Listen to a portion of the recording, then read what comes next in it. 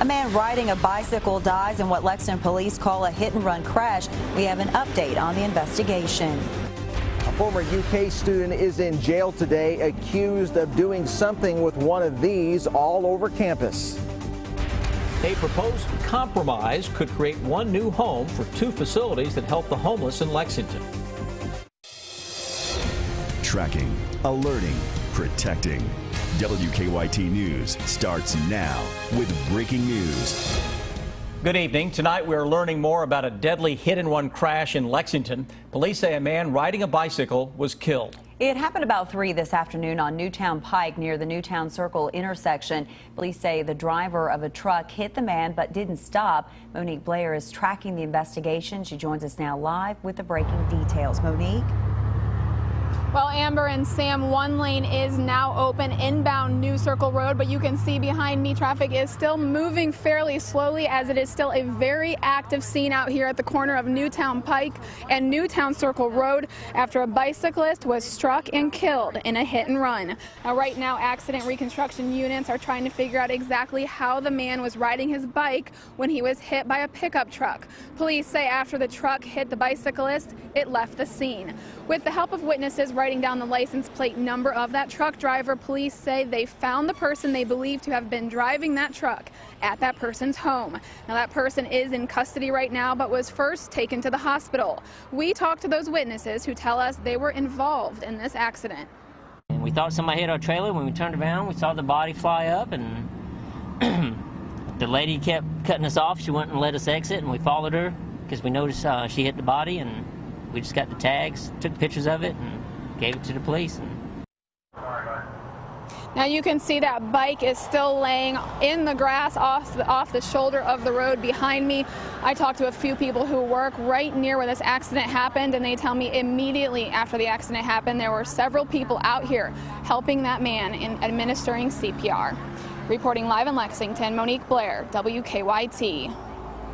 Monique, thank you. We are also tracking a breaking news alert tonight involving Rowan County Clerk Kim Davis. Within the last half hour, we have learned the Rowan County Attorney's Office has referred a charge of official misconduct against Davis to the Attorney General's office. The move comes after Davis again refused to issue marriage licenses to same-sex couples, even after an appeals court upheld a judge's ruling ordering her to issue the licenses.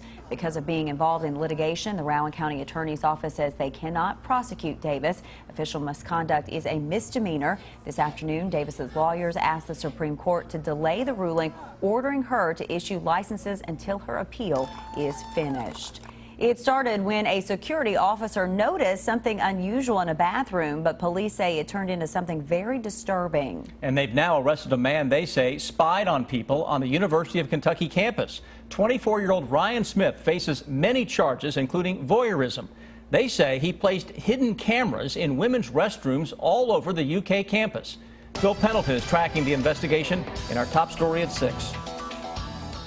Police say a writing pin was found inside a restroom, and on it what they call a stealth camera. It's just weird, especially with all like technology and stuff. Like, you're always being watched. You gotta be careful. And like bathrooms should not be a place for cameras. 24-year-old Ryan Matthew Smith of Garrett County is accused of placing the camera pin in multiple restrooms all over campus.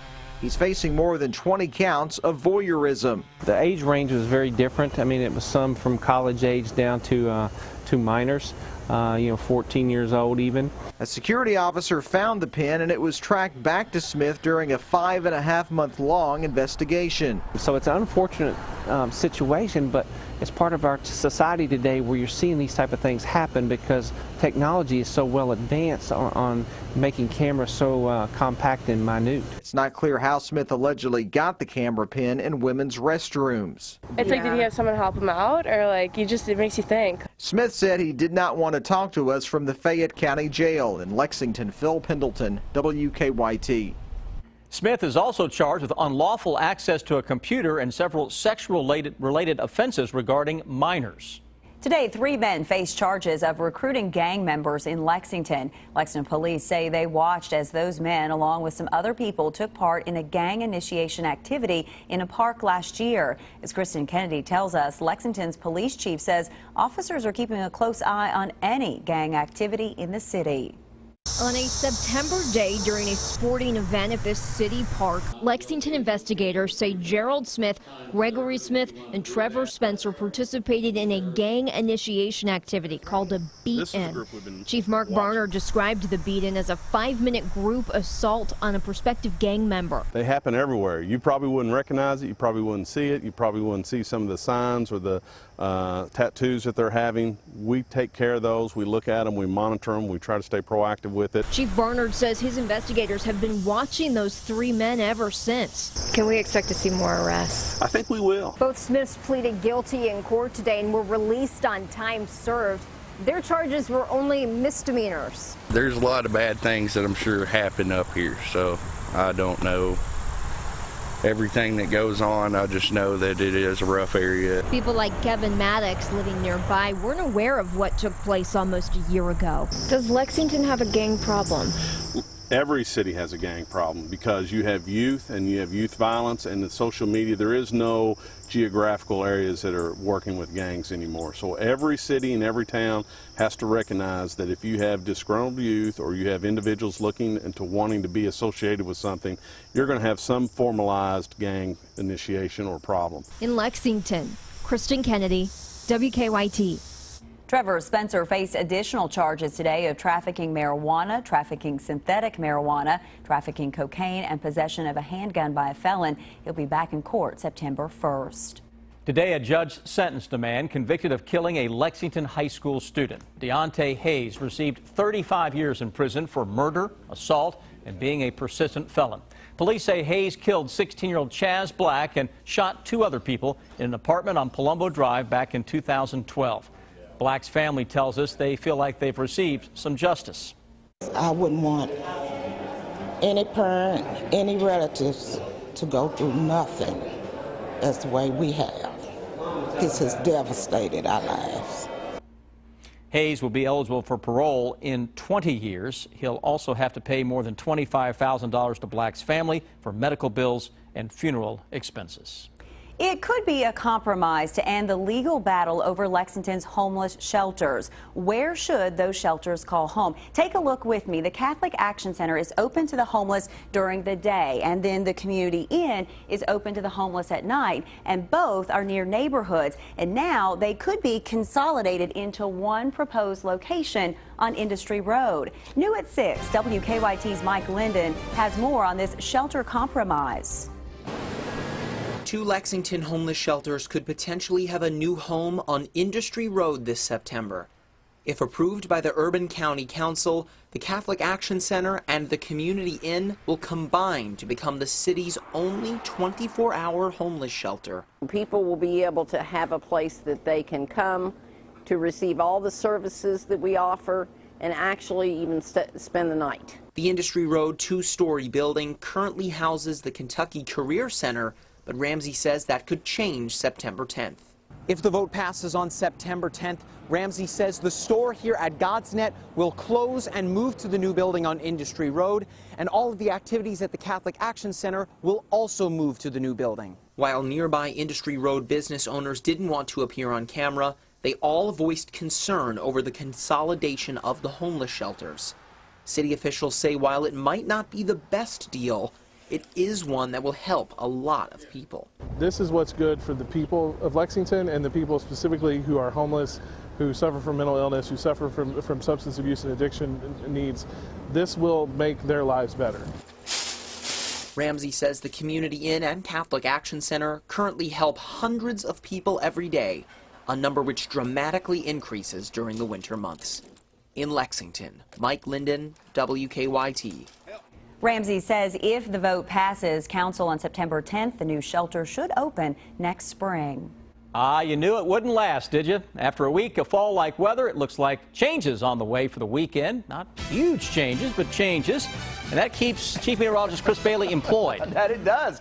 Change is good. All right, you know what? It's been great this week. It's been absolutely beautiful for yours truly. Yeah, borderline on the boring side as well. A little look outside right now. Lexington, mix of sun and some clouds. Overall, another winter of a weather day coming to an end. WKYT weather watcher Amanda Roberts up into Bourbon County with the sunflowers soaking up the late August sunshine. Those temperatures right now mainly into the low 80s across most of central and eastern Kentucky. And if you're out and about this evening, it's going to be a quick drop again as soon as the sun sets. Though the deeper we get into the weekend, a couple of systems will begin to impact our weather. One across the plain states, will notice that increasing to the east. The other coming out of Georgia around the Atlanta area. That's where we're talking about an increase in cloud cover. Got a little bit of a spin down there, and that's some juice that will be heading toward our way by the latter part of the weekend. So a few storms return this weekend. Humidity levels will begin to come up as well. And all of this will lead to a tropical feeling 7-day forecast that I will break down for you guys when I come back here in about 10 minutes. Tonight, a Franklin County teenager battling a serious illness will receive some help during a high school football game. 16-year-old Bradley Kamek has been in the hospital for nearly 3 weeks fighting viral encephalitis. So 2 Franklin County high schools playing each other tonight are raising money during the game. Garrett Weimer has the story. Right now, the stands here at Franklin County High School are empty. Just under an hour and a half now until the game against Western Hills kicks off. But this Friday night under the lights is about more than football. It's about a community coming together to help a Frankfort family in need. It all started on August 10th when Frankfort High School student Bradley Kamek suffered a seizure on the soccer field. He's been in a medically induced coma ever since. Meanwhile, folks from all over the city and county are doing what they can to help. Tonight, as 2 Franklin County high schools take to the football field, they'll be doing so with tributes to Kamek nearby. Both schools also encourage students to bring money to school today to help Kamek's family with medical expenses. The amount of money that's been raised in less than 24 hours to show that how much we can accomplish when we come together and work as one. To me, that's what this is all about. It's a beautiful thing to see all the rivalry get set aside for a young man's individual and personal well-being, because it has been legitimately set aside.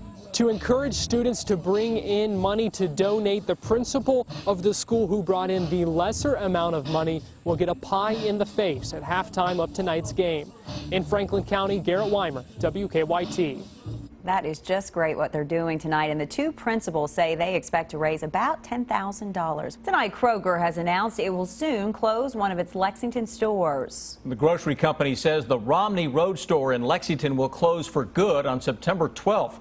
Kroger says the store has been losing money since 2008. People who live nearby tell us they're going to miss the store. I certainly would like to see a facility here that sells groceries in my neighborhood. It's just sort of a nice community center. We see our friends, we run in, grab something, we do our weekly shopping here. Now, Kroger says the 103 people who work at that Romney Road store will be offered employment at other Lexington area stores. The Kroger stores on Euclid Avenue and Chinaway Road are both just a couple of miles away.